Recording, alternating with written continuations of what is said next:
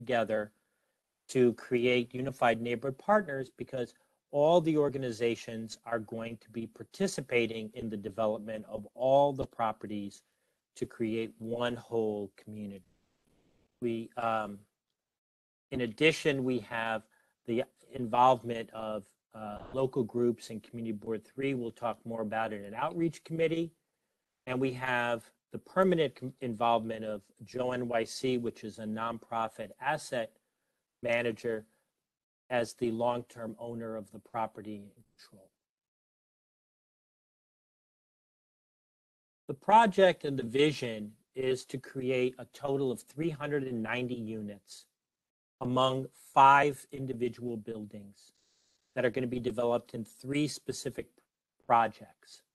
There will be also a community facility space. One is a workforce development center, another community center, and a modest retail space on Flushing Avenue. All the buildings are going to be energy efficient, and we'll talk more about that in more detail. And there's going to be a cleanup of the developments because through the Brownfield Cleanup Program of New York State. You can see here, this slide shows you the neighborhood. The rendered sites you can see here are the 4 city lots that are going to be developed. The blue, the light blue that you can see here, are sites that are already have been developed by members of Unified Neighborhood Partners. And together we are seeking to try and create this overall connectivity and create a wonderful neighborhood for the community.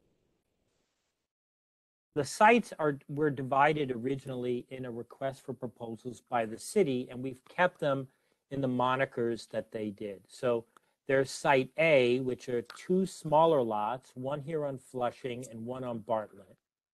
There's Site B, which is a large through lot between Bartlett and Jerry.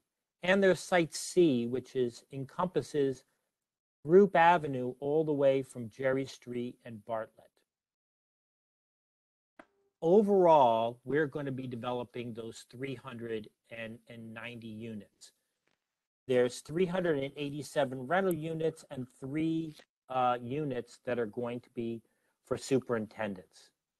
They're divided amongst the 3 developments, 78 units on Site A, 170 residential Site B, and 139 on Site C.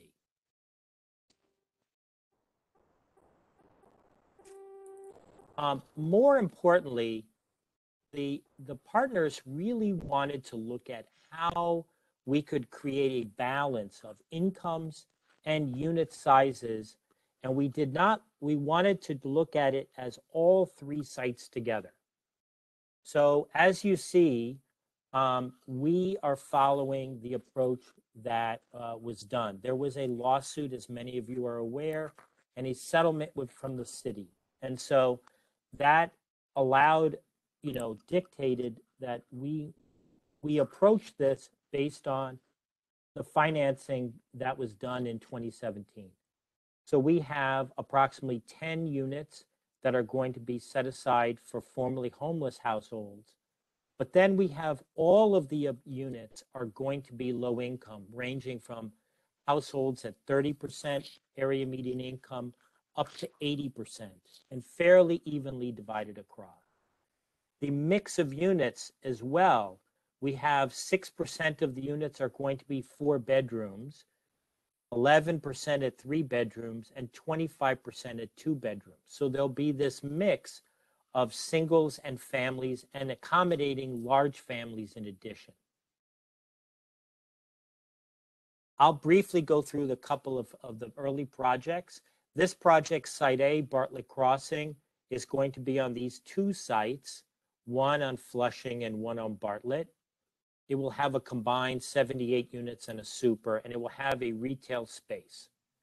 This site is going to have a ULURP that will be coming to this community board in January or February, because this building here, the smaller one on Bartlett, is a vacant lot and needs to go through disposition. all of the other properties went through the rezoning and disposition back in 2009.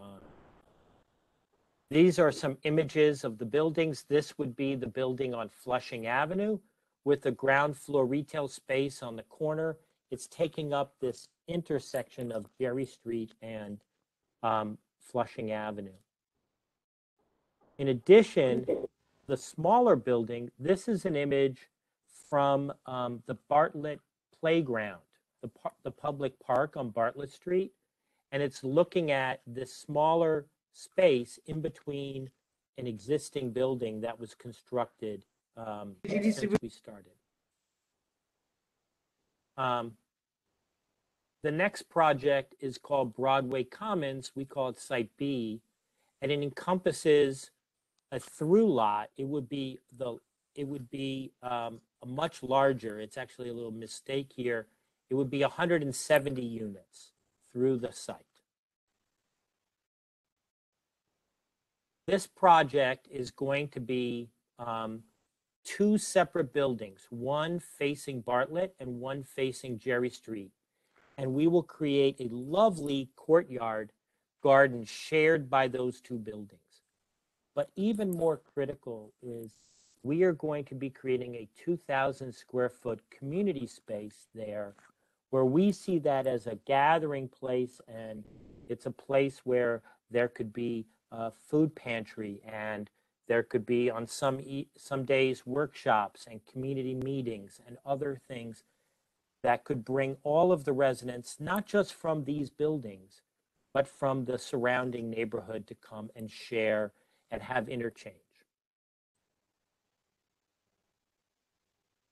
The other two buildings in that image are the building on Bartlett, and they would be that would be how they would be rented. The last site, and I'll let my colleague Drew go through that, is Through Corners, and you can see it's this rendered building, and runs on Throop Avenue between Bartlett and Jerry. And Drew will be able to talk in more detail about features that we expect in all of the buildings. So, Drew? Hello, everyone. Thanks. If you could just go back to that other slide to present Through Corners.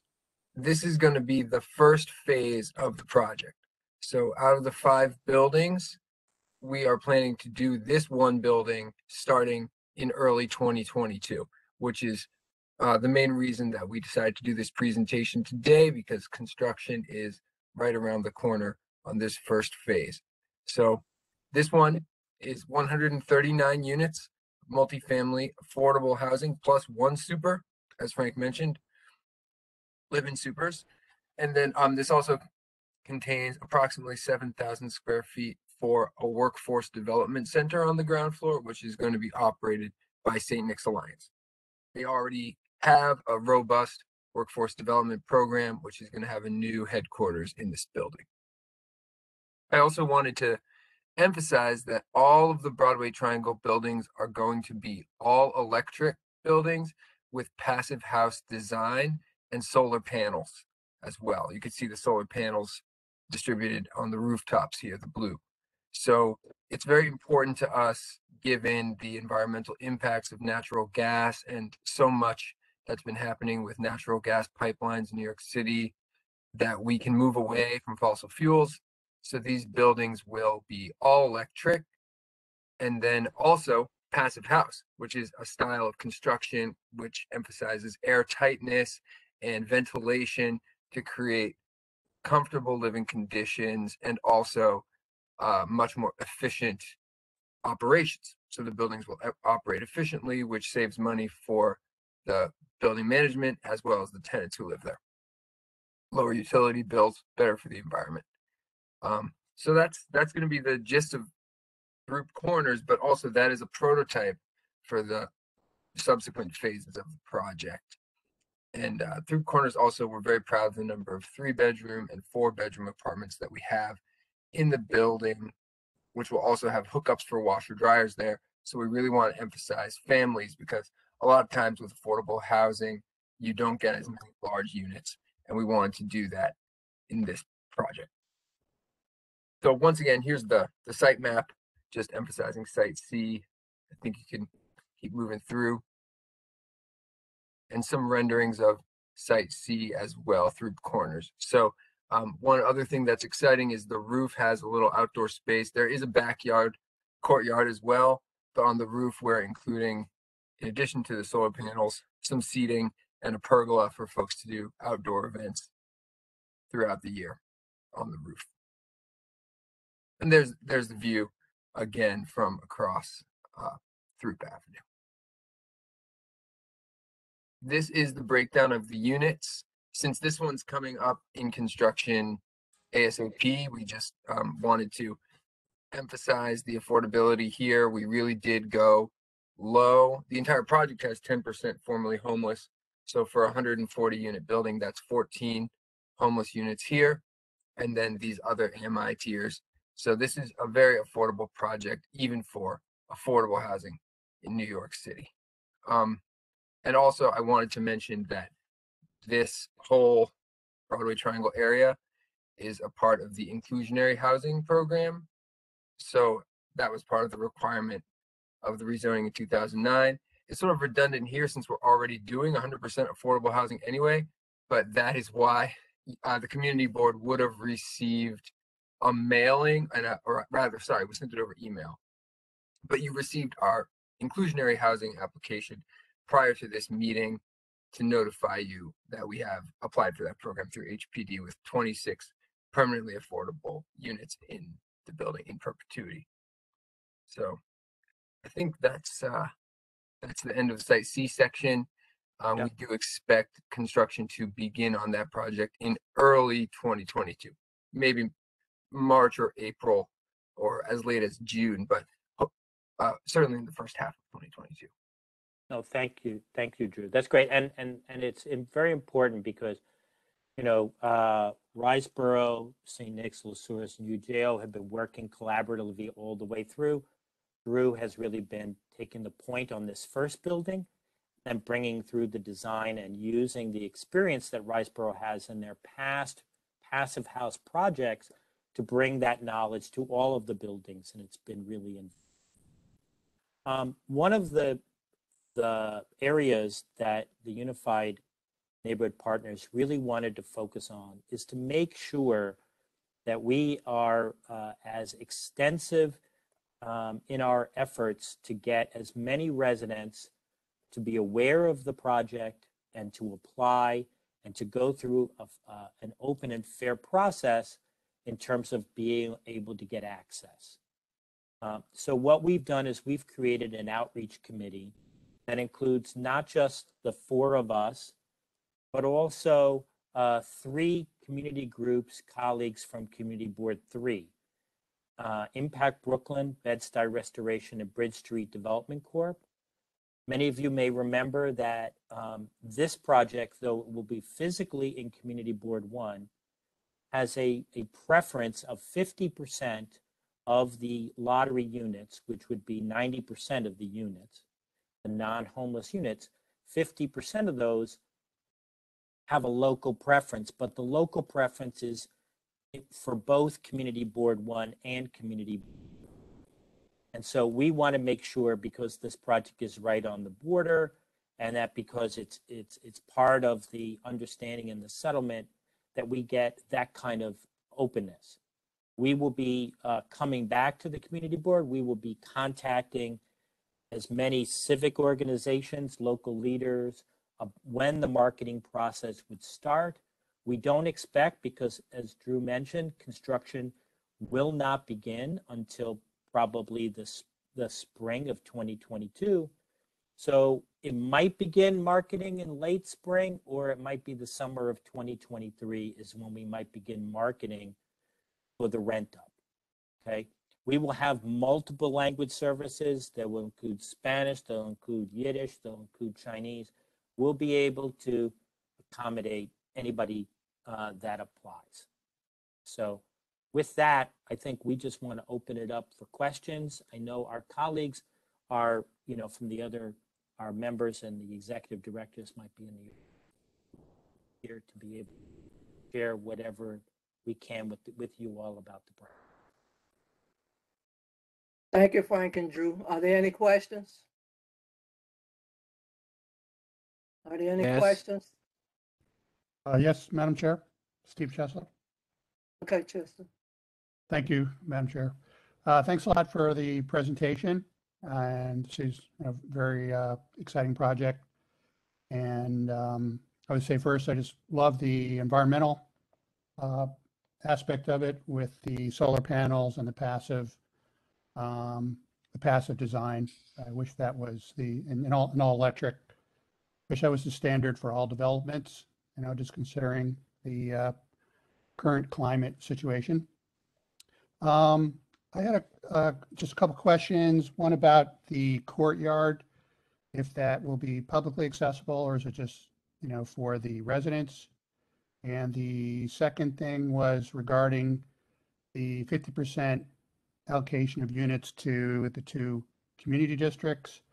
I understand that there's a legal case pending that is questioning the legality of whether local communities can allocate X amount of units to their local residents. A couple private applications that came through were holding off doing that and waiting for the outcome. Thank you. So Drew can follow up, but the courtyard that you're referring to is part of the Through Corners project, and it really is an interior courtyard. There really is no way. It's a U-shaped building, and that is a way to focus for the residents within that building. And in addition, the courtyard that's between the 2 buildings in Site B, Broadway Crossing, is also an interior one for those buildings. Obviously, if there's a community meeting or such, there may be access to those as part of that, but it's not seen as a public park and a general access. In terms of the 50% set aside and the fair housing case that you were referring to, there's a legal case against the city of New York, a fair housing case. It's my understanding, because the city of New York settled another legal case, a discrimination case, and that's why the 50% includes both Community Board 1 and Community Board 3. I would suspect that 50% will be sustained regardless of whether or not the city loses that larger case, because it was part of a court order in terms of that. We will find out, and we will certainly have to know before we begin marketing.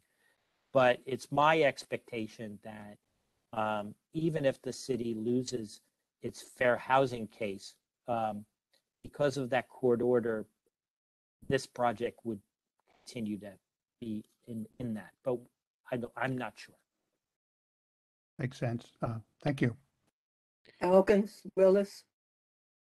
Thank you, Madam Chair. Thanks, Frank, for the presentation. Sorry if I missed this, but I'm curious if there is any significant commitment to green infrastructure and collecting stormwater on the side, or working with DEP to install rain gardens along the sides of the property. This is a priority zone for the city, given that it combined sewage overflow from this area is going to the Navy Yard. So would love to know what you're doing to collect stormwater to prevent local flooding and protect our sewer system.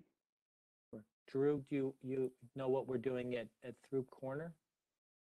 Yes, I can say that we don't actually have those features designed yet, but we are still working on the landscape design. So there will be an irrigation system in the rear yard, and we're also going to be using low flow fixtures as per Enterprise Green Communities. So at least the building uses less water overall due to the design, but we do not have gray water catchment or, bioswales or things like that designed yet.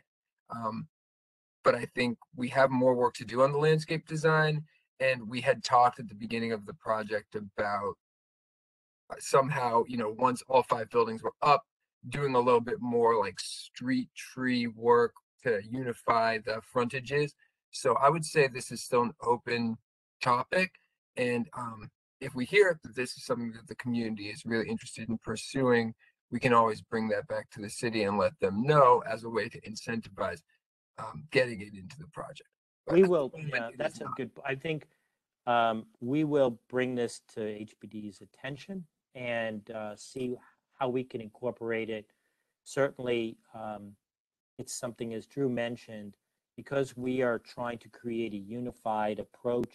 We're looking to do something along Bartlett and Ferry Street that would connect these projects, and that kind of stuff would be both environmentally and also from a design, urban design perspective. So we will certainly look at that and see if we can't expand our. Great, thank you. Madam Chair, may I speak? Thank you. Are there any other questions? I Oh, don't see well, any then, other it's hands. Mr. Gross, Okay. Gross, I would like to ask if any parking will be available for the residents? There is no parking on site. The site is actually serviced by numerous. There's the G train, there's the elevated buses, so there is no parking on site. And Frank, I want to add that we actually do have bicycle storage and Right. solar stroller storage in our building. So this is really meant to incentivize folks to use everything the city has to offer in terms of alternative modes of transportation. Thank you.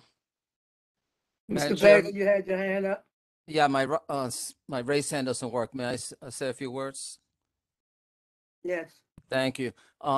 I work for the city. Recently I just retired, but I visited a lot of residents and businesses on Troop. They all suffer serious water flooding, some as much as 6 feet. So please, you have to do some mediation for flooding because that is a reality that we're all living in now. Thank you. We will look at that. We have our building at the corner of Throop and Jerry at 106 Jerry, and we have our buildings on Broadway. A lot of the flooding is not rainwater wash. It's actually the sewers themselves and the backup, and it's whether it's rain or other. But you're right. We will definitely be looking at that. Yes, Got it. and we also, this was actually flagged by HPD in early stage of design. And so we have no cellar in Site C. Yeah, I don't think the other two buildings are as far along in design yet, but the idea would be to try to minimize subgrade space. We have no cellar in Site C. And for passive house buildings, this is another resiliency measure because a lot of the HVAC equipment is on the roof.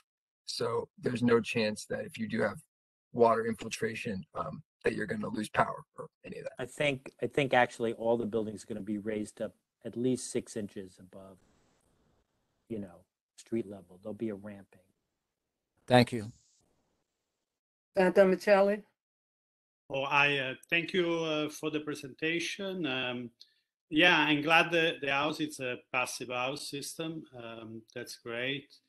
I was wondering, I mentioned that in other meeting in regard to other development, and I mentioned vertical forest, and I was wondering if there were a possibility on top of the passive system to add more green, as has been proved, this vertical system, forest system, they actually have a tremendous benefit in terms of absorbing water, collecting water, wasting water, but also on filtering air. So they're very good expedient against pollution, both filtering particulate and pollutant, and also, producing oxygen and adding definitely more green space. I mean, a building of this size, envision as a vertical green system that can actually be the equivalent of probably 7-10 acres of parks, which we are missing.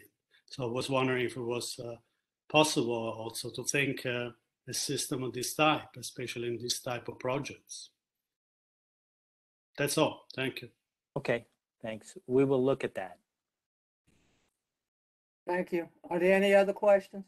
And sorry, I want to say, in one reference, vertical forest, Stefano Boeri probably know him very well. There's some kind of known project in Milan, especially, but in particularly, in Holland recently, there's a build project, it's not just a concept, and it was an affordable house project, which is a true vertical forest. And it's been very actually competitive in terms of the cost of building it. So it's a full vertical forest affordable house. Please look into that, Stefano Boeri. Thank Cool. you. Okay. Thank you. Love it. Simon Weiser? Simon?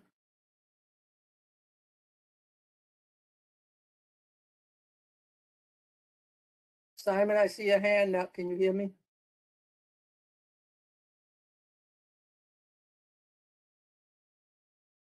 Okay, I don't know where he is. Is there any other You hear me? questions? Now I can. Hello, Simon, you hear me? Yes, Simon. Okay, I have a question regarding what I heard Mr. Gross brought up before. I'm just wondering why none of the buildings have any parking at all. I don't say, I mean, a residential and a private developer builds, they have to supply some kind of parking. I mean, there should be no parking at all. I mean, all these few hundred apartments, I think it's going to overload the whole area of with the parking issue. I don't, you're trying to understand low energy and all that kind of enhancements, which is great, but I wonder why this project should get away with no parking at all. Well, I want to point out that you can see in this image, there's this kind of blob building next to ours running on Harrison between Jerry and Bartlett. And that's a new construction. Actually, it's built now. That doesn't have parking. This area is incredibly well served by public transit. And when the community is pushing us to put as much residential units as possible, we did not feel that it was appropriate to take up that ground floor space with parking spots.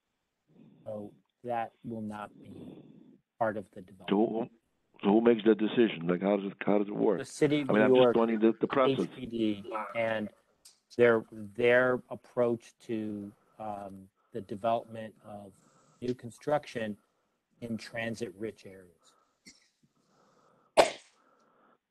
I got it. What is with underground parking? Well, that would be great if this was market rate housing and we could charge people and we could amortize that cost over a market rate rental. But we're looking at very low income, and the cost to do underground parking, maintain that, and in an area that we heard already from your colleagues floods considerably, having an underground parking is potentially creating a swimming pool for cars in this neighborhood. Frank, do you need to keep the presentation open? Can you close it? Yes.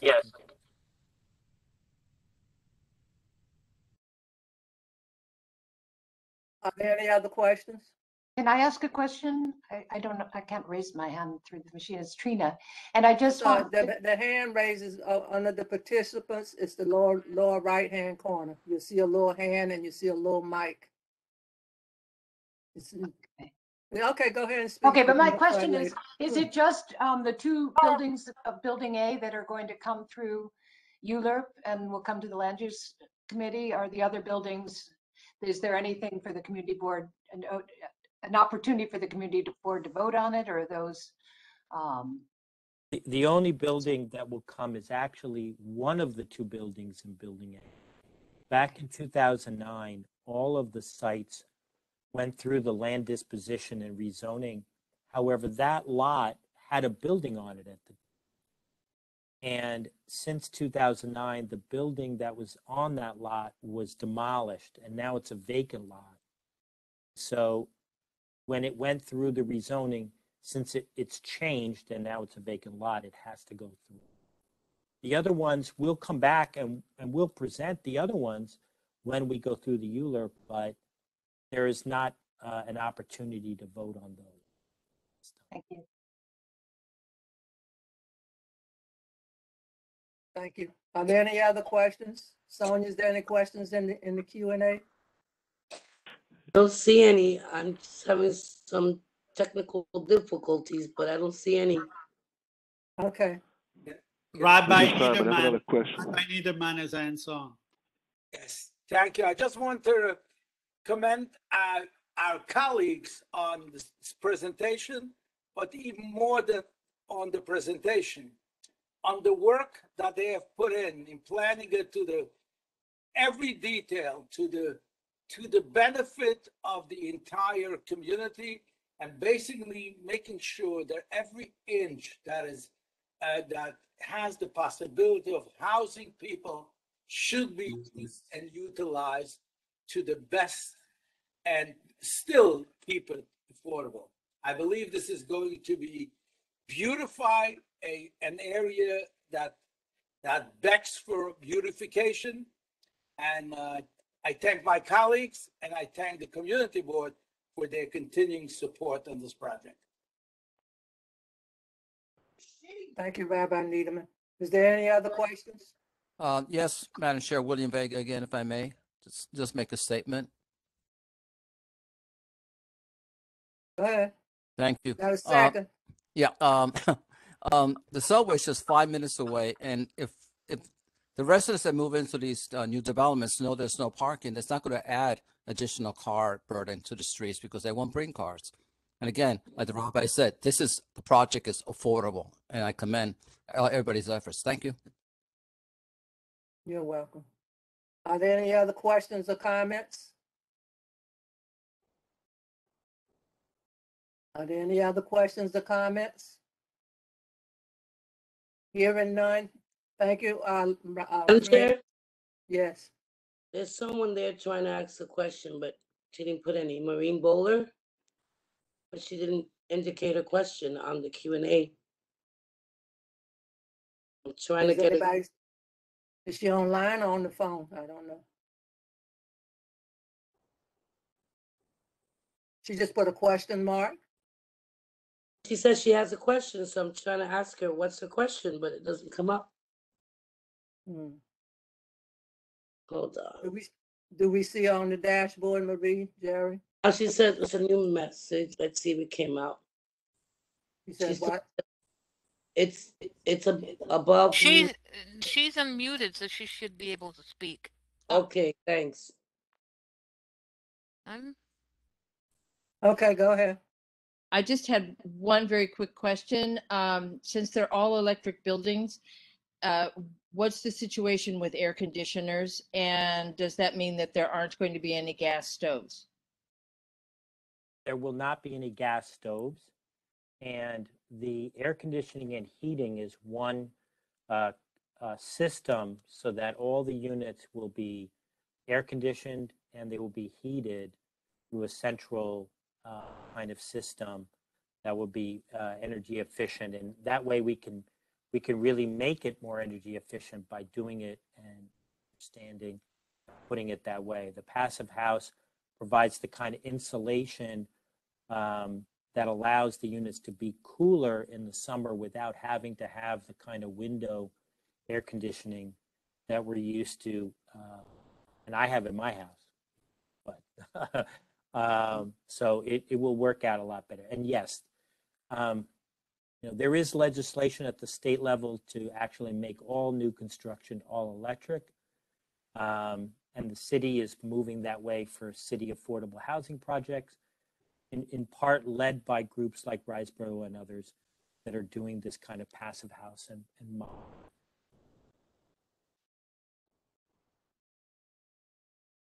Thank you. You're welcome. Is there any other questions? Is there any other questions? Okay, hearing none. Thank you so much, Frank and Drew. We wish you a lot of success. Thank you all very much. I think this is going to be a great project for the community, and we wish you well. Thank you. Thank you very much. Thank you all. Thank you. Okay, the next item on the agenda is liquor license. Is there any comments on the liquor license? We have some people who signed up to speak. I will turn their microphone on. Okay, thank you.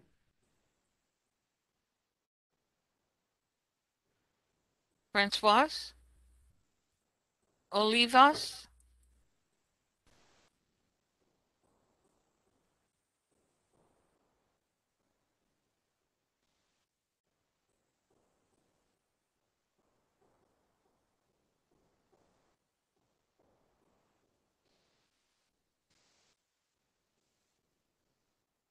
Any speakers' names that was called may speak.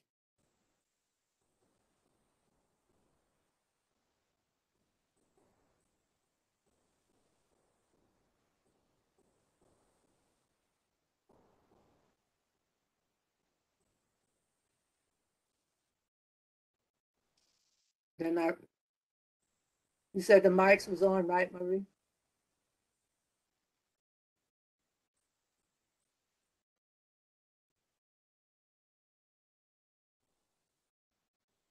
Are any of the speakers' names called or ready to speak?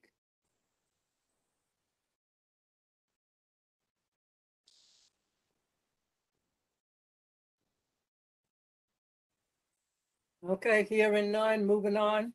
Next item on the agenda is the meeting dates for CB1 combined public hearing and board meeting for 2023.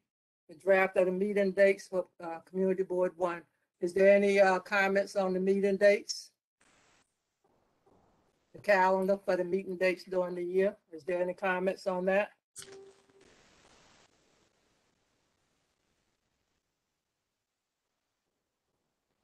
Okay, hearing nobody has any comments. Vega, did you have a comment or your hand is still up? Before. No comment. My function is not working correctly. No comments. Okay, I see your hand is still up. Okay, hearing no comments. That concludes our public hearing. We'll move right into our board meeting. Can we have a moment of silence, please? Can we dedicate our moment of silence to Dana Rackner, one of our board members who lost a loved one? Thank you.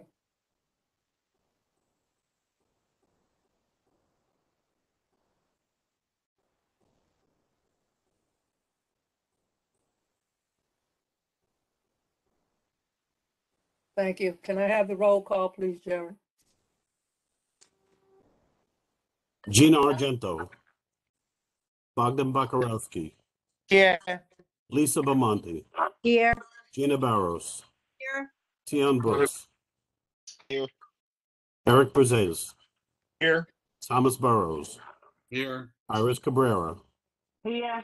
Bill Caponegro, Frank Carbone, Here. Stephen Chesler, Michael Chirichella, Here. Teresa Cinciata, Here. Giovanni D'Amato, Here. Aaron Drinkwater, Here. Arthur Dibinowski, Here. T. Willis Elkins, Here. Julia Amanda Foster, Julia Amanda Foster, on screen. Chairperson Fuller, Yeah. Joel Goldstein, Joel Gross, Here. Katie Denny Horowitz, Here. Sonia Iglesia, Here. Moisha Indig, Bozena Kaminsky, Present. thank you, Ryan Coonan, Yoel Landau, Marie Leanza, Abraham Leibovitz, I'm here, Marie, John. I'm sorry. thank you, Mike Abraham Chirichella present, Leibovitz, Jerry. I got you, thank you, Abraham Leibovitz, Yoel Lowe, Trina McKeeva, Here. Sante Maselli, Here. Toby Moskowitz, Here. Martin Needleman, Rabbi Niederman, Here. thank you, Karen Nieves, Here. thank you, Mary O'Donoghue, I'm here. Janice Peterson, Here. Dana Racklin, Bella Sable, Isaac Sofer, Here. thank you, Robert Solano, Rob Solano here. thank you, Del Teague, I'm here, and I just want to mention that I forgot to tell the chair that I need to present my land use committee meeting report tonight. thank you, Tommy Torres, Tommy Torres, William Vega, Here. Maria Vieta, Present. Stephen Weidberg, Simon Weiser. Yes, here. Jerry, this is Gina Argento. I just wanted to let you know I'm here. So noted. Thank you.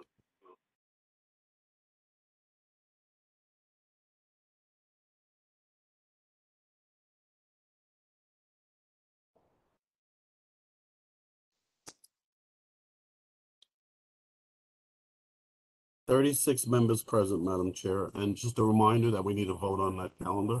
Thank you. Okay, we'll do it after we, can I have approval of the agenda? Can I get a motion to approve the agenda? Iglesias, make a motion. Second. Second. Second. Okay, Sonia Iglesias, who was the first person to second it? David Niederman. Rabbi Needleman, all in favor? Aye. Aye. Aye. Aye. Against? Abstentions? Motion carried. Can I have an approval of the minutes? Have a motion? Joel. I make them. I second that motion, Iris Cabrera. Joe Gross and Second. Iris Cabrera, all in favor? Aye. Aye. Aye. Aye. Against? Abstentions? Motion carried. Can I have a motion to approve the calendar for the year for 2020, 22, 23? Joel Gross. And William Joe Vega Gross? seconds. And Vega seconds. Joe Gross, motion, Vega second, all in favor? Aye. Aye. Aye. Aye. Aye. Against? Abstention? Motion approved for the calendar for 2020, 2022, 23. Thank you. Next, we have the public session. Can we have the speakers for the public session, please?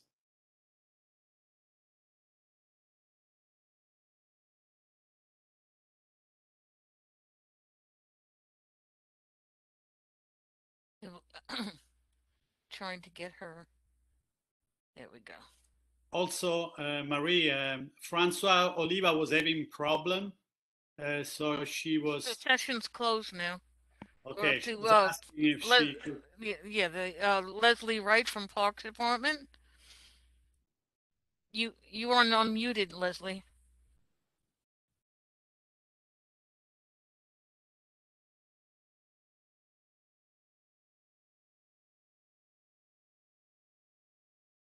Leslie Wright, Parks. Leslie Wright from New York's Regional Parks Director, New York State Parks. She's on the call, but she's not answering. Okay, let's call the next person. Maybe she'll be ready to get on before we finish. Okay. Francois Olivias. What topic am I speaking on? You were speaking on the senior center. You have 2 minutes to speak about whatever you like. Okay, no. So I'm actually signed up to speak for two things, but so I have been the acting director or acting assistant director of the Swinging 60 Senior Center. So we just wanted to make sure that all the seniors in the community knew that we're open from 9 until 4 and we are serving lunch again. So if you can just help spread that in the community, that would be great. Thank you. You're welcome.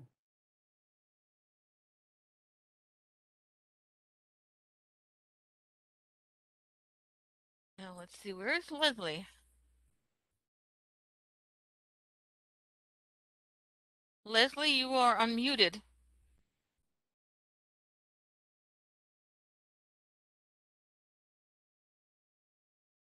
Leslie? Move on to Lisa Birdie.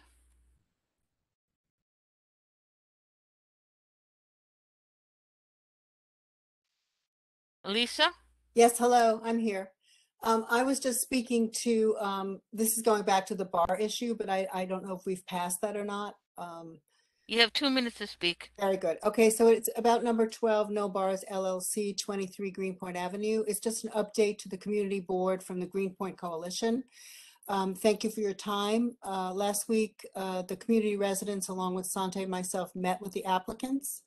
The meeting was positive and the applicants altered their application to have the backyard closed at 10 p.m. We still would like some time to put a community support agreement in place to support this application. That was a conditional approved at the last SLA meeting.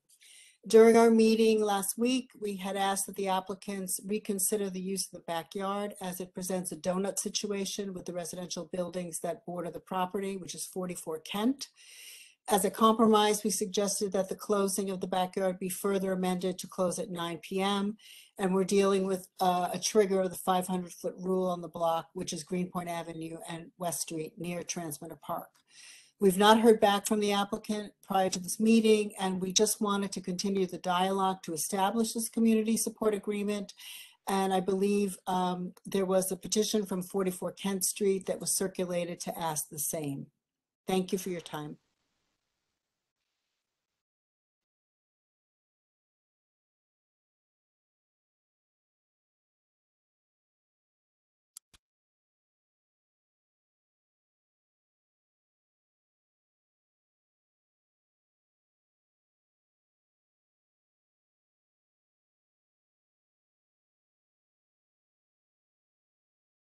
Who's the next speaker?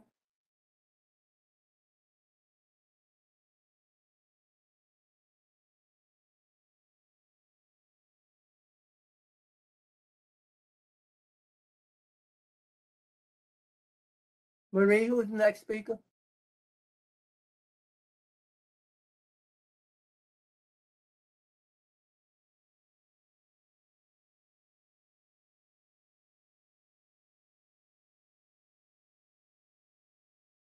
That was the last speaker, Chairwoman. Okay, Leslie still didn't get on? No. Okay, next we have, committee reports. I believe Elizabeth Donnelly was also signed up to speak. Who? Elizabeth Donnelly. I live at 44 Kent Street in apartment 1. I believe I signed up on the website, but You signed up to speak on the liquor license and your name was called when we was on the liquor license. okay. Well, I just wanted to say that I live at 201 and in the courtyard that faces pretty much every restaurant that now has a backyard pending.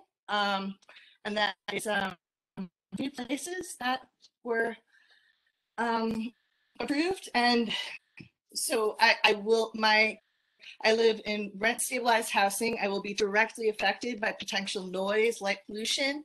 And I have a small 1-year-old child who I would like to raise in this apartment, but I am worried about what is going to happen with the stress on development that the city has done without any acknowledgement or discussion with the people who live in the buildings and who stand to be directly affected by the noise, light, and other and construction. And we in our building in particular, we've been dealing with noise pollution, consistent construction, and since about 2.5 years. And it is for those of us who can't afford to go to those of us who can't afford to leave have been sort of stuck and feeling crazy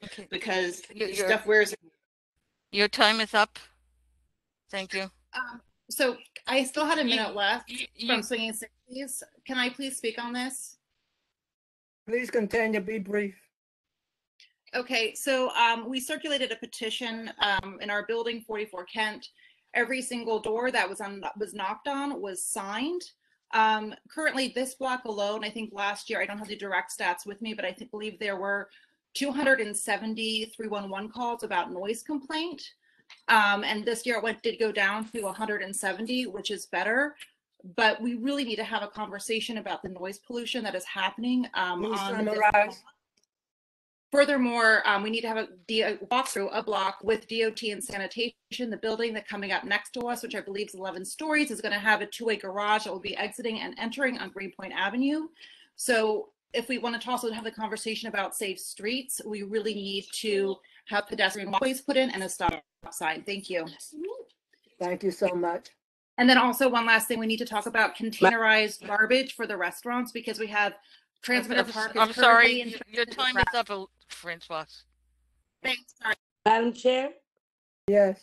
There is a gentleman, I think Isaac Henderson, that said he signed up. I'm not sure, Marie. What is his name? Isaac Henderson, yes. He had signed up to speak during public session, but he wasn't there before. Yeah, so he just said he would like to speak. Okay, he got 1 minute since he's late. Hi, I don't think I was late, but hi, good evening. I'm Isaac Henderson from Lend-Lease, and I wanted to speak related to our application for the waterfront park at the India Street Pier. First, I just wanted to thank the committee for its thoughtful consideration of our application and its recognition of our outreach and response to the community over the past year. We very much appreciate all the support and input we received from the entire community and the park itself, and much of which has been incorporated in the design.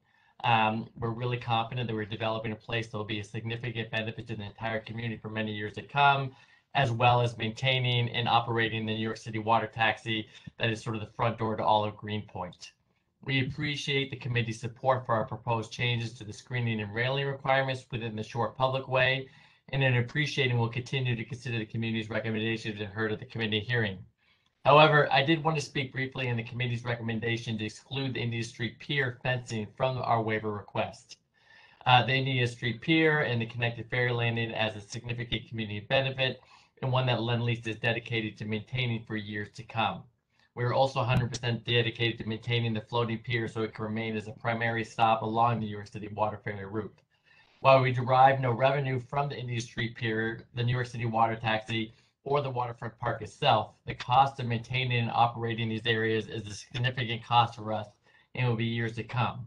While we understand the committee's desire to replace an existing fence that's been in place since the pier was built comes at a significant cost and resources, we also believe these resources your time is up, sir. Are better utilized towards creating a world-class, publicly accessible waterfront park pier and sustaining a sustainable and safe ferry landing. Please summarize. In operation for community years to come. I just want to finish real quickly.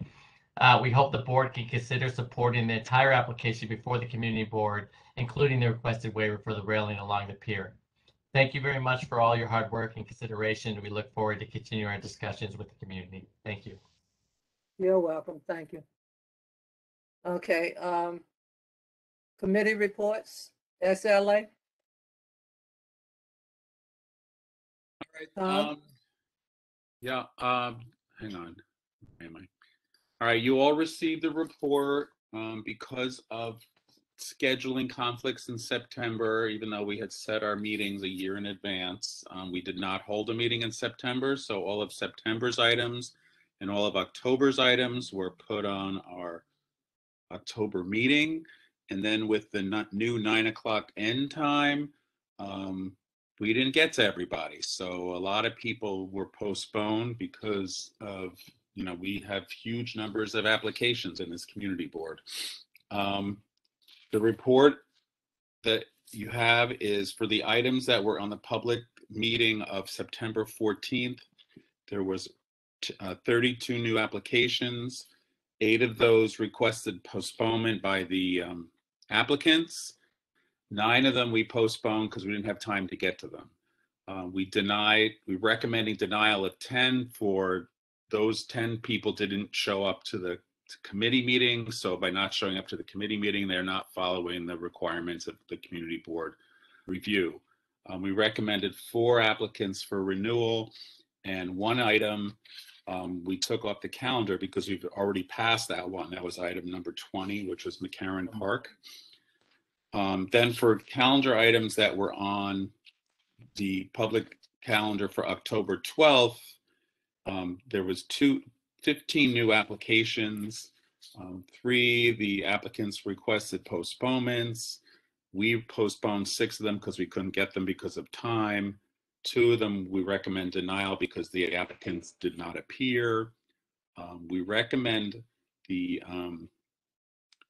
approval of 4, but 1 was a conditional approval, which is item number 12, no bars, which is what some of the public speakers spoke about, which was to have a meeting and reach a community agreement with the block associations, community organizations on West Street. And then we recommended on the renewals, we'd made no recommendations because we were not able to get to them, but we clearly have a problem with item number 10 out of the September 14th calendar, which is what's the name of that one? It's the Williamsburg Winery, I believe it's called. And then we have a problem with number 17 was not a renewal, it's a new application. So I don't know how we want to handle this. Like the last meeting, I said, just do the report the way it was, but I think people are going to want us to pull out number 12. And I believe that they're going to want us to pull out number 10 on the renewals of September. So anybody want to make a motion on any of this? Yes, I Bogdan or would like to somebody? make the motion. Bogdan would like to make the motion to approve the committee recommendation. Arnold seconds that motion. What was the motion? The motion was to approve the committee recommendation, please. What was the committee's recommendation? That's a, Tom, if you can just explain once again, please. I believe Bogdan's making a recommendation that we approve the report as it's submitted. That's correct. Arthur Ivanovsky would like to second that motion. Okay, can I have a roll call vote, please?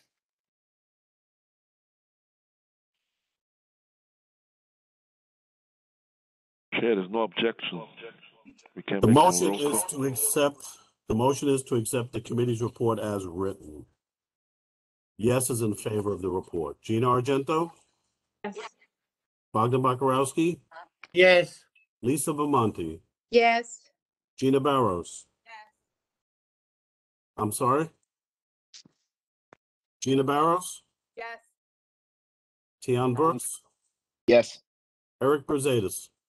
Yes. Thomas Burrows? Yes. Iris Cabrera? Yes. Phil Caponegro? Frank Carbone? Yes. Stephen Chesler? Yes. Michael Chirichella? Yes. Teresa Cinciata? Giovanni D'Amato?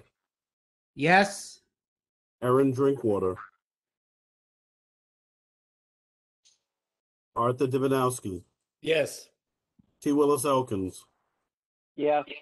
Julia Amanda Foster? Yes. Joel Goldstein?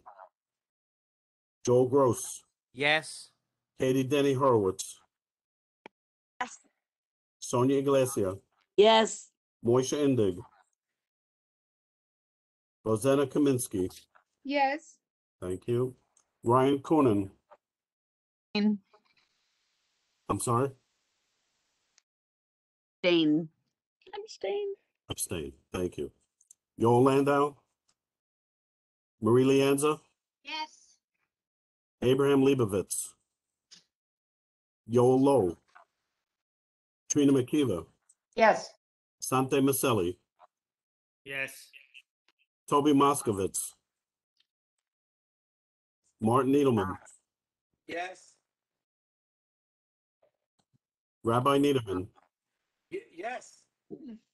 Oh, I thought that was Marty Needleman. Okay. Yes. Marty Edelman, Tiedemann, yes.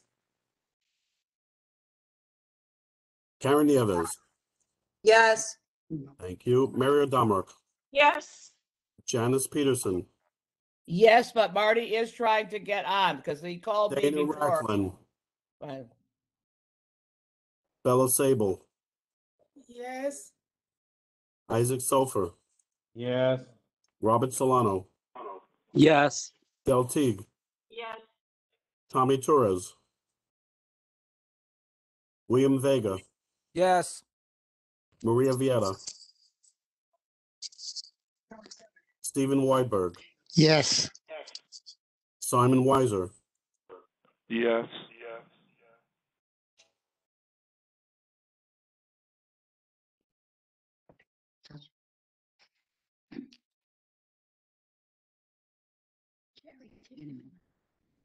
Terry, I didn't unmute it, but I want to say yes, this is Tish. so noted. 34 yes, 0 no, 1 abstention. Thank you. Thank you, Jerry. You can continue, but Tom.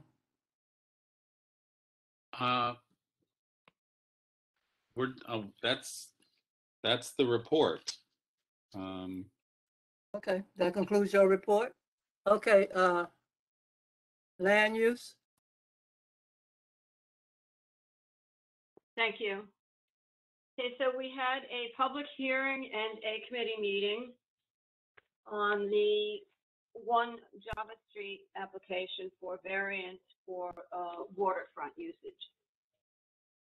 One person at the public hearing, one person asked to speak. That person actually just spoke on behalf of unions, workers, and reminded us of the need to provide living wages for the workers. So the application here involves only the waterfront. It doesn't involve the entire open space. And the variances requested were, first of all, regarding the plantings that would be required on the screening buffer. They are asking to have be allowed to have less than the required height of 4 feet for evergreens, and to have less than 50% evergreen species, so that they could have more. There could be more visibility from, from upland to see the waterfront. And then the other variances were regarding guardrails. They wanted to be allowed to have the existing non-complying guardrails that are now on the India Street Pier, and they asked to be allowed to add wooden guardrails on top of the conforming metal guardrails.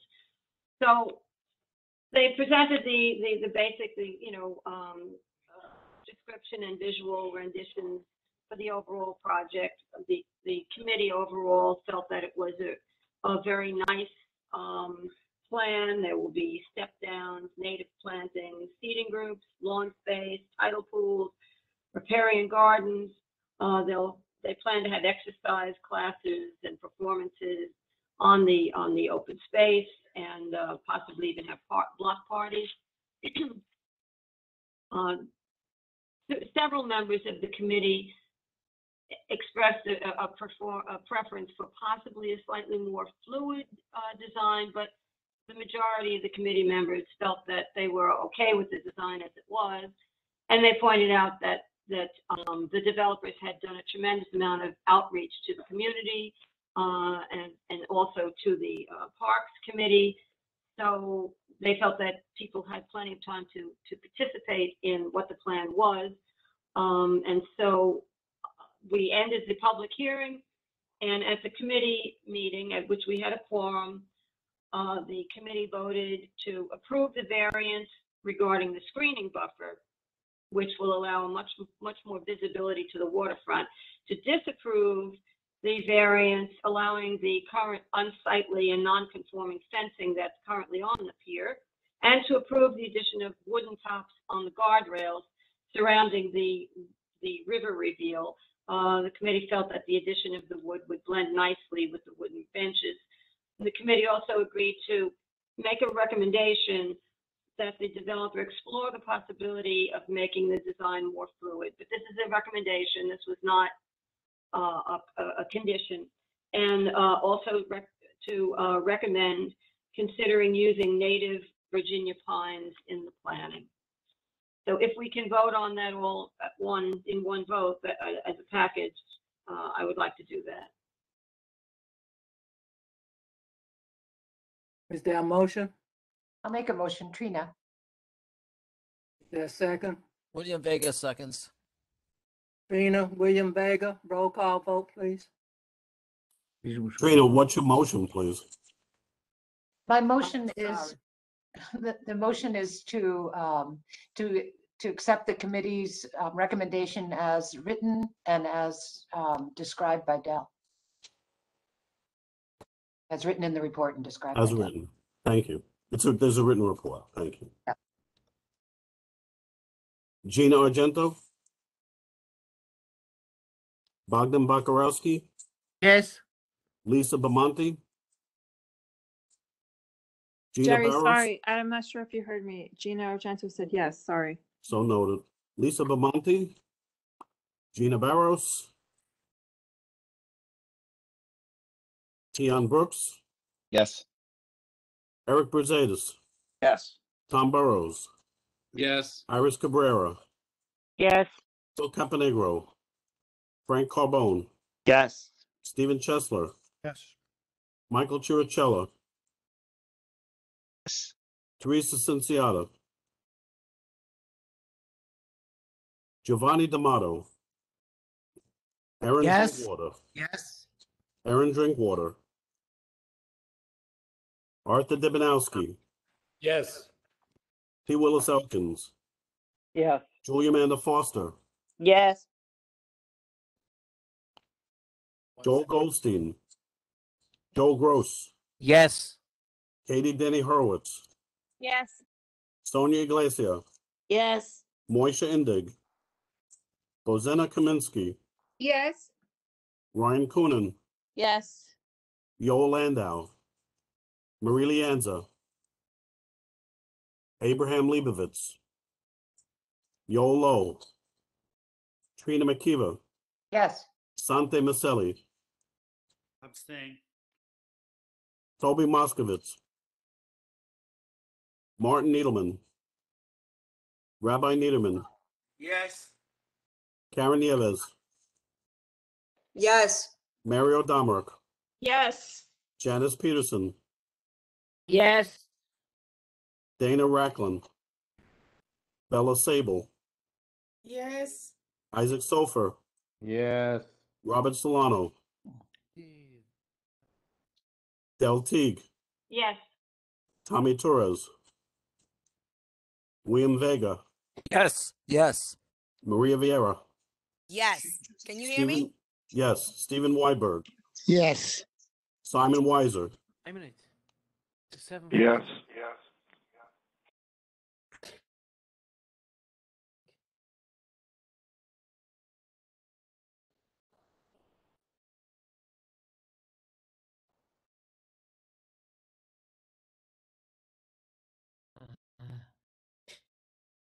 Okay. 30 yes, 0 no, 1 abstention, motion carries. Okay. Thank Okay, you, thank you. Jerry. That's the end of my report. Thank you, Dale. Excuse me, Madam Capital Chair. budget, Gina. Somebody gonna speak? Oh, okay. Okay, good evening. This is the capital budget report. On October 7, we had a meeting on the capital budget process for the fiscal year 2023. Committee members who were present reviewed and discussed the written comments that were submitted for consideration as addition to last year's document. All received a copy of report and revised documents. Also included in this report is a statement that highlights the committee's discussion. Noted of significance and importance in the statement is that, per the 2020 census data, Brooklyn's population has increased by 9.2%. It is now the 4th largest city on the overall list after New York City and before Manhattan. Furthermore, of Brooklyn's neighborhoods, Williamsburg and Greenpoint, have experienced the greatest increase in population. Therefore, and this is part of our narrative and framework, this huge increase in the population of our district should benefit with a proportionate increase in funding. In this document, the district needs are numbered to designate our priorities. Also noted is the responsible agency and an explanation of our request. And this will be the framework to work with in going toward the future. The following changes were made to last year's documents.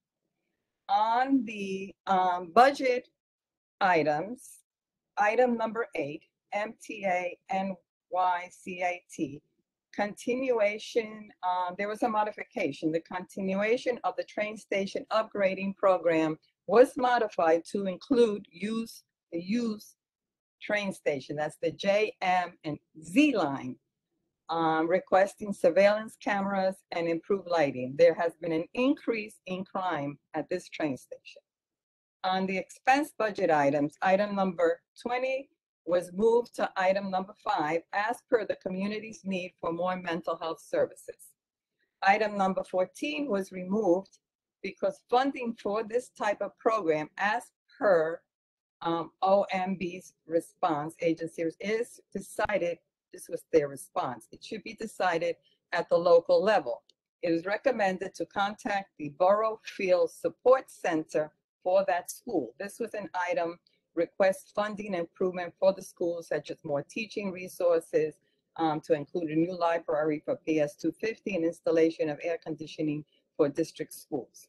Item 19 on trash removal and street cleanliness was modified to include the overspilling garbage cans and the need to address illegal dumping with requests for surveillance cameras and more sanitation personnel. And then we added item number 28. We request that seats and bus shelters be added to designated MTA bus stops. Okay, my report was submitted, and I need a motion to approve the written report. I request a motion to approve the written report. Teague, I make a motion. I second that. Iris Joel Gross Cabrera. second. Who made the motion? Teague. Joel Gross second. I didn't hear the first person. Teague, I made a Oh, motion. Dell and Joe Gross. Jerry, can we have a roll call vote, please? Gina Argento, Yes. Bogdan Barkarowski, Lisa Vamonte, Gina Barros, Yes. Tion Brooks, Yes. Eric Berzadas, Tom Burrows. Jerry Bogdan is yes. Thank you. Thank Tom you. Burrows, Iris Cabrera, Yes. Phil Caponegro. Oh, I said yes, Jerry, sorry. Thank you. Phil Caponegro, Frank Carbone. Yes. Thank you. Stephen Chesler, Yes. Michael Chirichella, Yes. Teresa Cinciata. Yes. Thank you. Giovanni D'Amato. Yes, yes. Thank you. Aaron Drinkwater, Arthur Dibinowski, Yes. T. Willis Elkins, Yeah. Joey Amanda Foster. Yes. Thank you. Joel Goldstein, Joel Gross, Yes. Katie Denny Horwitz, Yes. Sonia Iglesias, Yes. Moisha Indig, Rosanna Kaminsky. Yes. Thank you. Ryan Coonan, No. Yoel Landau, Marie Leanza. Yes. Thank you. Abraham Leibovitz, Yoel Lowe, Trina McKeever, Yes. Sante Maselli, Abstain. Toby Moskowitz, Martin Niederman, Rabbi Niederman, Yes. Karen Nieves, Yes. Mario Domerick, Yes. Janice Peterson, Dana Racklin, Yes. Jan. Bella Sable, Yes. Isaac Sofer, Yes. Robert Solano, Del Teague, Yes. Tommy Torres, William Vega, Yes. Maria Vieta. Yes. Thank you. Stephen Weidberg. Yes. Simon Weiser. Yes. Jerry, Lisa Bamonte, yes. I'm sorry, I had connection difficulty. So noted. Thank you. Jerry, do you have meat? Yes, Bogdan? Yes, I do. Thank you.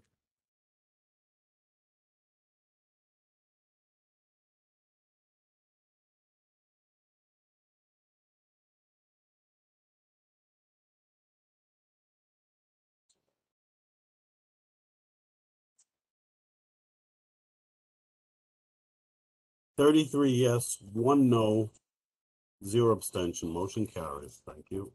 Thank you, Jerry. Does that conclude your report, Gina? One abstention, Jerry. It was me. Yes, thank you. In conclusion, You're welcome. thank you. Transportation Committee report, Eric Pizadas. Thank you, Madam Chair. Report as written, but we did have 4 motions that were all approved unanimously by the committee without abstention or objection. If possible, I'd like to read the motions, and if we can vote on them all on block. Madam Chair? Yes. Yes. Okay, thank you. Okay, thank you. Okay, so the committee took up the school safety program that was presented last month. That there was some discussion about the lack of green infrastructure as part of the plan. It seemed like short-sighted that with tearing up the streets, they weren't putting in any bioswales or any green infrastructure to mitigate flood damage, which is expected to only get worse in the city. However, we did motion to approve the DOT school safety plan for safety improvements and demand that the DOT coordinate with DDC and DEP. Sorry, I lost it. Coordinate with DEP and DDC to include stormwater management and green infrastructure prior to construction. That was the first motion. Second motion came later in the discussion. It was taking up old business. The community motion was to have the community board draft a letter to NYC DOT to alter the evening rush hour regulations on Lee Avenue from Taylor Street to Flushing Avenue on Fridays for religious accommodation. The next item is also old business. Community Board 1 to draft a letter to DSNY and NYC DOT to remove the night cleaning regulations on Wallabout Street. Flushing. Okay, hang on. So yeah, there was a discussion after the meeting, the way it was drafted. So it's to I need to amend what's in the report. It's the location is actually Flushing Avenue from Franklin Street to Kent Avenue, and Kent Avenue from Flushing Avenue till Wallabout Street. This has become, we've talked about this a number of times in the committee and at the board. It's now more of a residential block and does not require the night regs. And so the motion is to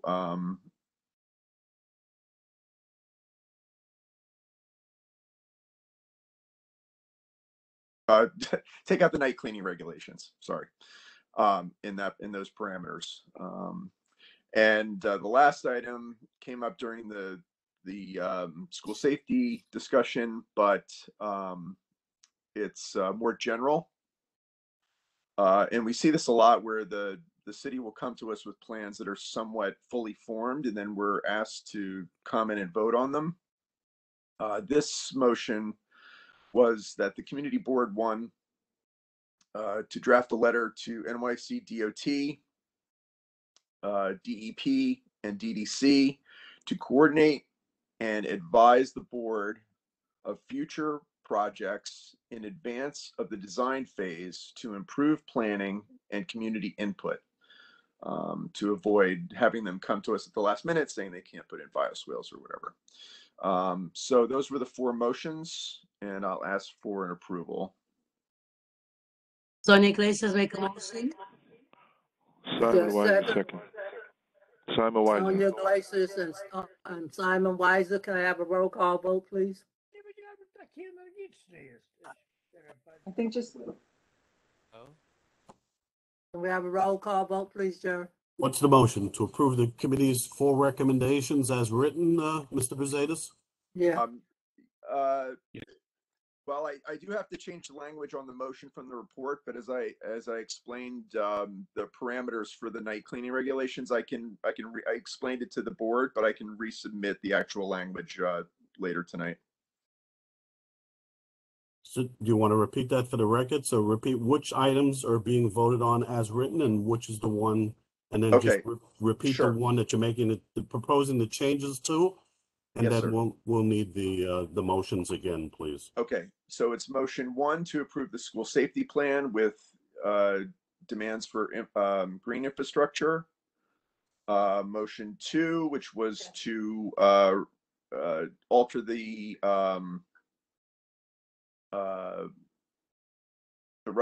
evening rush hour regulations for religious accommodations on Friday. And the last, as written, was to send a letter to DDC, DEP, and DOT to coordinate with the board, to coordinate with themselves, and then advise the board before the design phase. As those are as written. And that was motion 3? That was motion 4. 4, okay, and then just read the revised motion 3, please. Okay, so Community Board 1 to draft a letter to DSNY and NYC DOT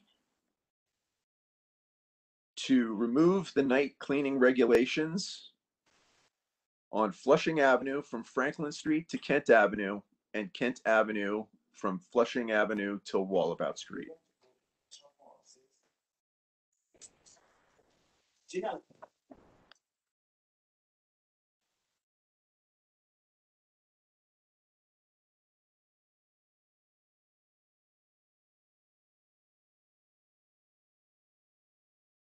We okay, Jerry?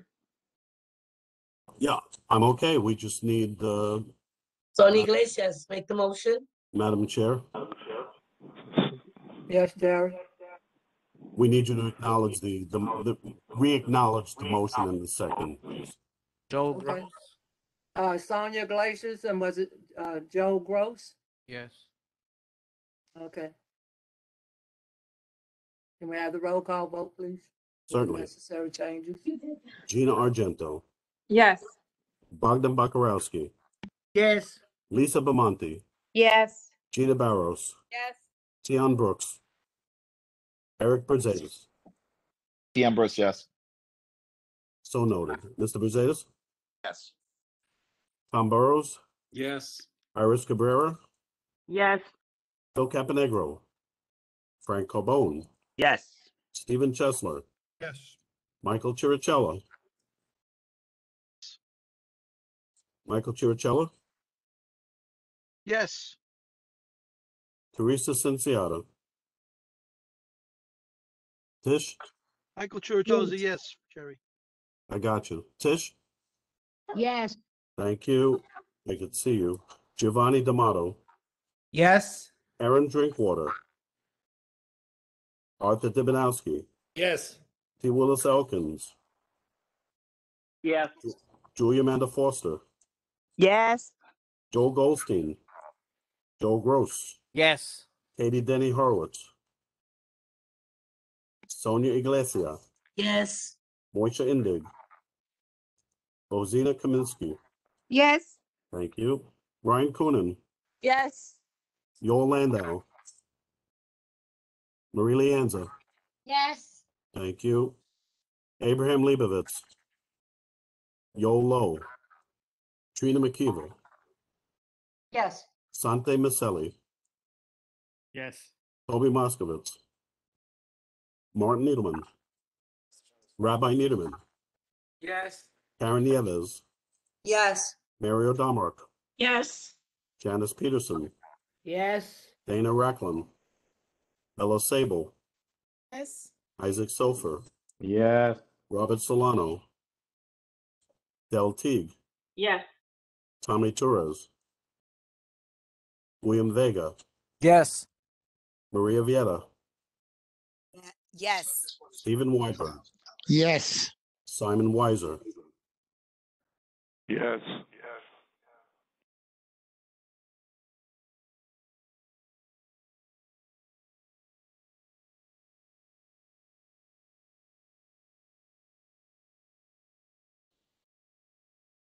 34 yes, 0 no, 0 abstention. Motion carries.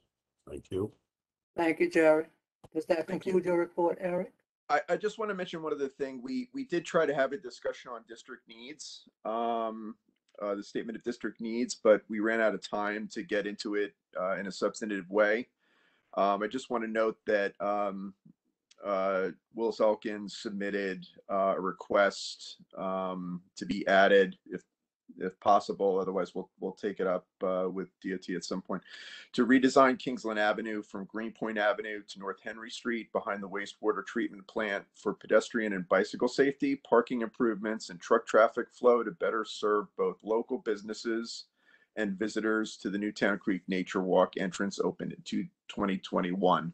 I'm pretty sure that we've been trying to get this for a while, and it's something that we really do need. So, and with that concludes my report.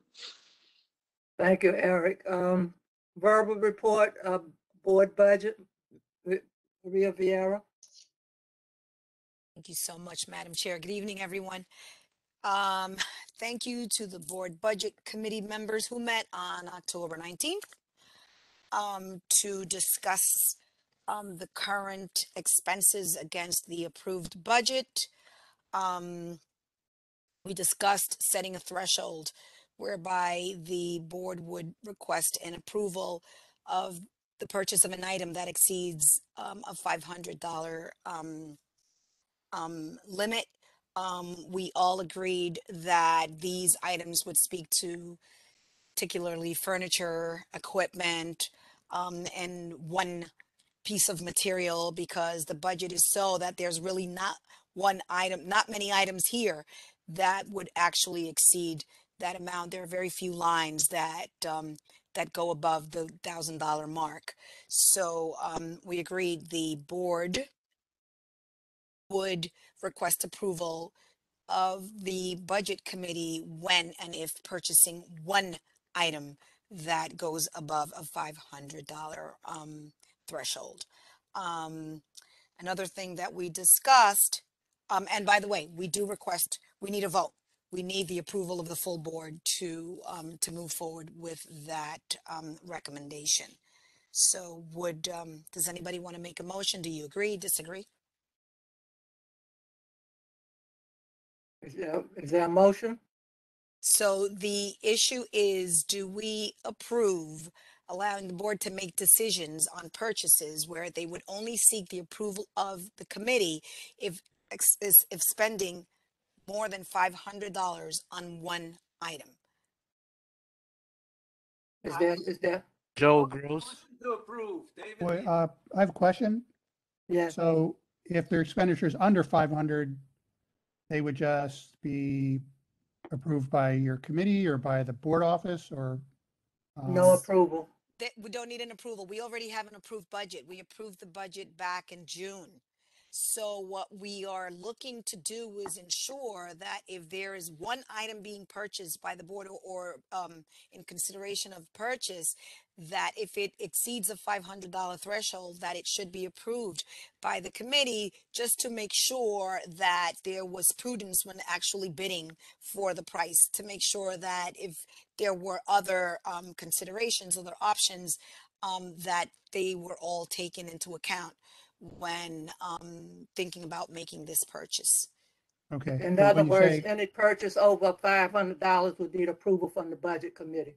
Correct. Right, but then would the board have to approve that afterwards or at the next meeting, or? Well, if we all agree that we trust board budget committee, then it would be a go. But here's where it gets a little bit iffy. If the board requires that we go back to full board for purchases, then we'd have to wait for the next meeting to make sure that the full board is on board. Pardon the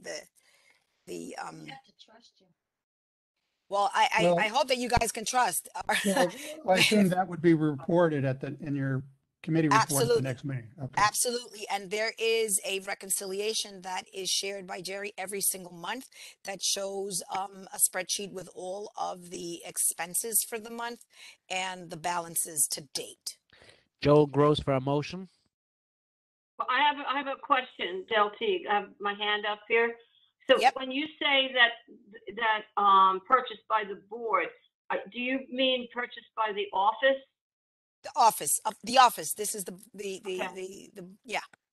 Thanks. The office, Okay, not us, thank not you. the board as a body. Right, The office. right, but the office. Okay. Yeah. Thank you. Joel Gross is making a motion. Okay, a motion is on the floor to approve a budget of anything spent over $500 have to go to the budget committee for approval. Joe Gross, is there a second? Julia Foster seconds. Roll call vote, please. Gina Argento, Yes. Bogdan Bakarowski, Yes. Lisa Bamonte, Yes. Gina Barros, Yes. Tian Brooks, Eric Brusadas, Yes. Thomas Burrows, Yes. Iris Cabrera, Yes, Eddie. Phil Caponegro, Frank Carbone, Yes. Stephen Chesler, Yes. Michael Chirichella, Teresa Cinciata, Yes. Giovanni D'Amato, Yes. Aaron Drinkwater, Arthur Dibnowski, T. Willis Elkins. Yes. Yes. Sorry. Yes. Yes. I got too many yeses and I'm not sure who made those yeses. So Arthur? Yes. Yes. Arthur's? Yes, so noted. Willis? Yes. Thank you. Julia Amanda Foster? Yes. Thank you. Joel Goldstein? Joel Gross? Yes. Katie Denny Hurwitz? Yes. Sonia Iglesia? Yes. Moisha Indig? Bozina Kaminsky? Brian Coonan? Yoel Landau? Marie Leanza? Yes. Abraham Leibovitz? Yoel Lowe? Trina McKeever? Yes. Sante Maselli? Santa Michele, yes. Toby Moskowitz? Yes. Martin Needleman? Rabbi Niederman? Yes. Karen Nieves? Yes. Mario Damark? Yes. Janice Peterson? Yes. Dana Racklin? Bella Sable? Yes. Isaac Sofer? Robert Solano? Del Teague? Yes. Tommy Torres? William Vega? Yes. Maria Vieta? Yes. Stephen Weiberg? Yes. Simon Weiser? Yes.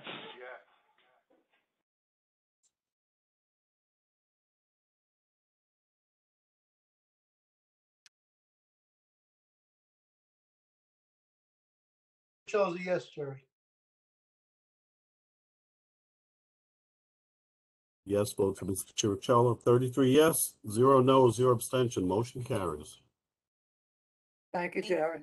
Thank you, everyone. So the board budget committee will meet again in 3 months as we have set our schedule for quarterly meetings. Our next meeting will be in January. Don't know the day yet, but January 2022. Thank you so much.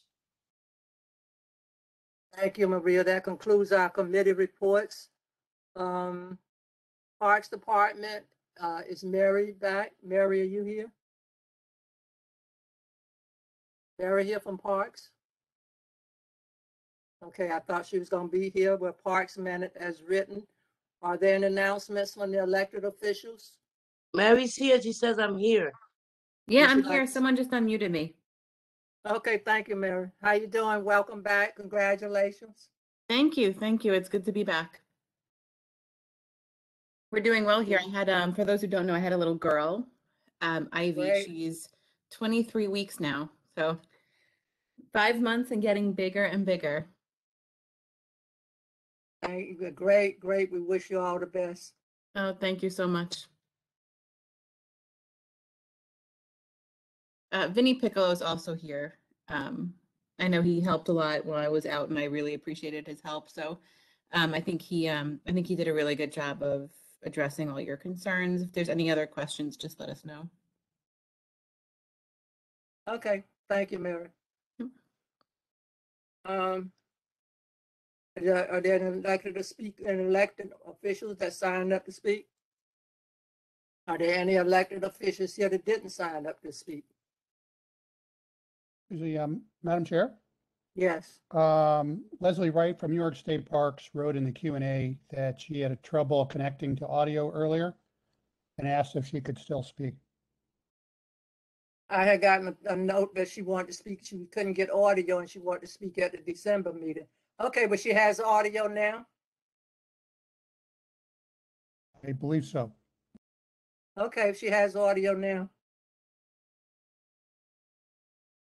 Mary? I mean, Leslie? Hello, Madam Chair, can you hear me? Yes. Thank goodness. I apologize for the earlier difficulties and thank you very much for allowing me to speak. So I just wanted to take a moment of everyone's time to speak about Marsha P. Johnson State Park. The park had enjoyed a nice, peaceful summer. Lots of folks visited, and our park house is fully open. I'm told that our park bathrooms are delightfully clean, and we're just really happy to have those open for everyone. Programming in the park house has also kicked in. If you follow the park on social media, you can get all the announcements about the programming there and other activities in the park. As we last left off with respect to the construction and capital improvements in the park, you may all recall that with the change in design, thanks to the positive community feedback, we were required by the New York State Comptroller to rebid much of the site work at the park, the stormwater management infrastructure, and the porous concrete pavers, or pavement rather, as well as a lot of the garden landscaping. And that government procurement has proceeded. We have opened the contracts. We're going through the steps to get the contractor in contract. By the December meeting, I hope to be able to come back and make a full presentation outlining the timeline for this work. But in general terms, I can say that the construction should begin shortly after the new year and wrap up by the end of May. In addition, and that's all in 2022.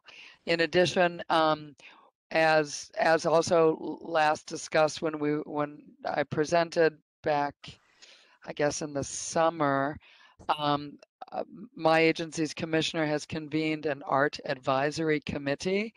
The committee is composed of members of Marsha P. Johnson's family, members from the Black Trans Working Group that helped us design and create the interpretive signs that are now installed in the park that tell the story of Marsha's life, excuse me, and her life's work. Together with members from the community. Steve Chesler is on this committee, as well as representatives from my agency. That committee has convened to start the work of vetting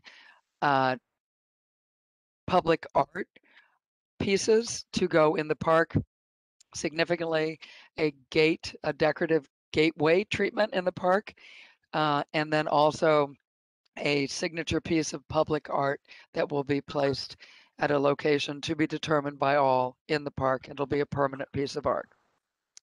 The Art Advisory Committee also includes, excuse me, 2 public art professionals who have been working in the realm of public art in Brooklyn in particular for many, many years.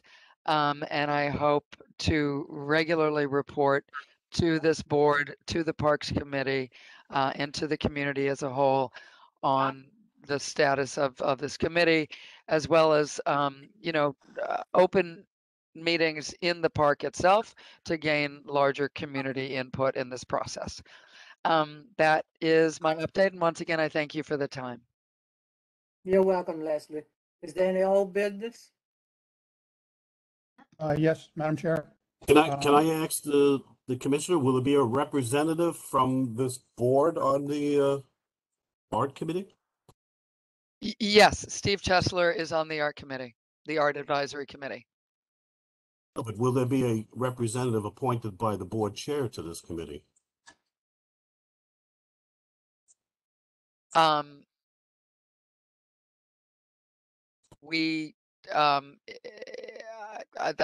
a very good question. I'm happy to take recommendations on that.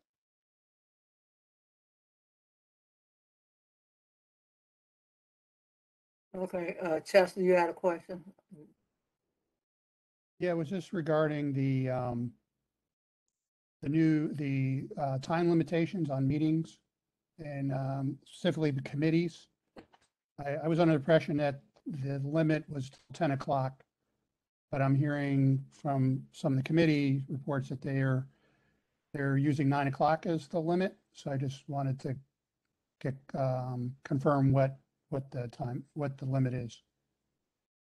Well, the committee can set their time from 6 to 10. If they want to leave, if we want to quit at 9, that's them. But we want to keep the meeting structured. We want them to be beneficial. We want them to be educational, and we want people to learn in the committees and take the time to discuss the issues and not get into personalities. But that's why the time is streamlined, because the meetings become abusive, verbally abusive, and everything else. We want the meetings to be constructive, and the time constraint, we feel like it will help us curb the meeting where we can get the business of the board done. Mm-hmm. Makes sense. Yeah, I just wanted to get clarity on the actual time. It was 9 or 10, but it sounds like the committee chairs have flexibility to stop earlier if they want, but 10 can go to 10 if they want. Yes, we'd like for the meetings to end at 10, Okay. If you want to end them earlier, that's, but preferably 9 o'clock would be great, because we have staff that's working that has to travel and go home. So we prefer 9 o'clock. Any other questions? Any other comments? Madam Chair, Sante Micheli. Yes. Yeah, no, back on the hours, I mean, I understand it's really fair. Probably it's a good system. Just a concern, looking at the hard work that the SLA review committee, and especially in light of the number of license, and I know they abstained from some vote because we kind of ended up in a situation where we're going to do a disservice to the community, and there is all these accumulated licenses. And not that I want to give them more work, absolutely not. But in reality, how is the committee going to deal with that time restriction as it is overwhelmed? And every month there's going to be postponement and postponement. So just a question, and probably the committee themselves, they should probably question the issue. But I fear that we disservice the community by ignoring the reality of it. We don't feel like we're doing a disservice to the committee, to the community. The biggest complaints was to the committee. You got people that go to work, that people got families at home. Everybody's working from home. People haven't had their dinner. We got a lot of complaints, especially from SLA. These meetings are not all-night gatherings.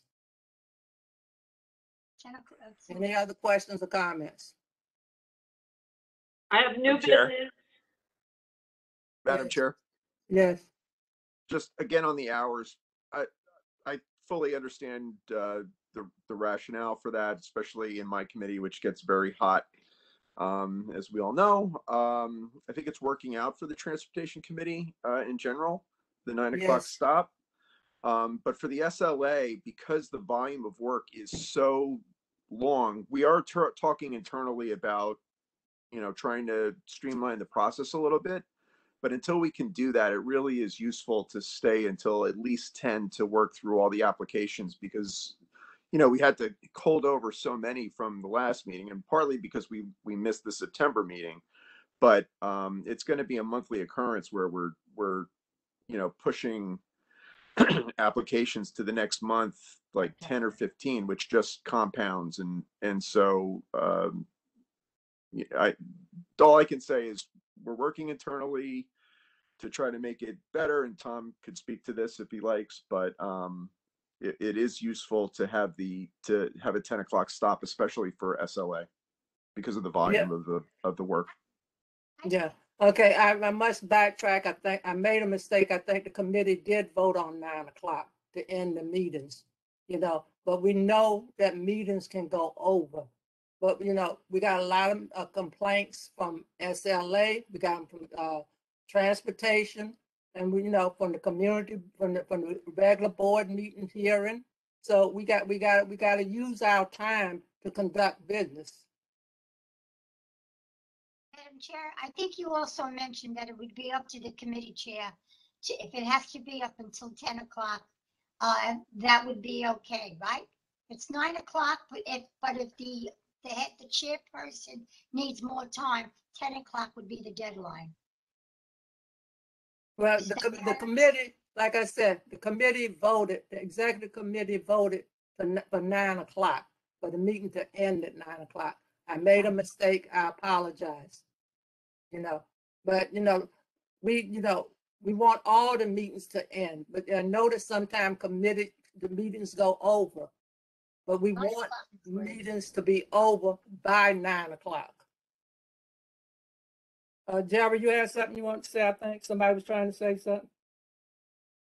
Yeah, not regarding this though. I just wanted to give a little bit of a footnote and an acknowledgement for that first item that we heard on the agenda tonight. Many people that are on the board now were not around then. And I just think it bears repeating the hours and hours that went into making that project a reality. And I especially want to acknowledge the late Assemblyman Vito Lopez. Without his leadership on that project, that would still be underdeveloped property to this day. And he literally set the cornerstones to making that project happen and bringing all those groups together. And I think it's worth mentioning. And I thank you for the moment. Thank you, Jerry. Yeah, I remember I was part of the charrettes and all that stuff going all the way back when it began. I remember the fights and people closing down the schools, meetings, and the police being called and everything. It was really a contentious situation. And like you said, we owe it all to Assemblyman Vito Lopez for getting us this far, because it was a real battle getting this project together. So we really owe him a debt of gratitude. And 100% affordable. I'm sure he's smiling. He's up there listening to you, Jerry. The what, Maria? I said he's up there listening. He's happy about it. Yes. So it's great for the community. It was a long fight, and thank God, the groups came together and they're working on it, and look like it's going to be a benefit to the community. Is there anything else? Del Teague, I just have a new business. It's an announcement. At best, this announcement is very frivolous, but my crazy band, Squirrels from Hell, is going to play on November 20th at Pete's Candy Store. It's on Lorimer Street at 10 p.m. So I don't get to play that often in the neighborhood. Usually we're up in Manhattan, but anybody wants to come, you're still awake at 10 o'clock on November 20th. I'd love to see you there in a very different situation. Where is it again, Del? It's Lorimer Street, 709 Lorimer Street, Pete's Candy Store. It's a nice place. And anyway, there's no cover charge, it's free. Okay. And, yeah, 10 o'clock, November 20th. Thank you. It starts at 10. We start at 10. I mean, there were bands before us. There's a band before us. But you'll come on at 10. But we would come on at 10. Yeah. Okay. Thank you, Dale, for the update. Thank you. Enjoy. Have fun. Yeah. Any other comments? Just want to thank Jerry for his comments. Okay. If no other comments, can I have a motion to adjourn? I have a motion to adjourn. Vega seconds. Okay. Good night, everybody. Take care. Stay healthy. Stay safe. And thank you for being good participants and getting us out at a decent hour. Have a happy Thanksgiving, all. Oh, happy Thanksgiving, everybody. Happy Turkey Day. Good night. Happy Thanksgiving. Good night. Good night, everyone. Thank you very much. Good night. Peace out, homies. Bye. Good night. Good night. Yes. Night.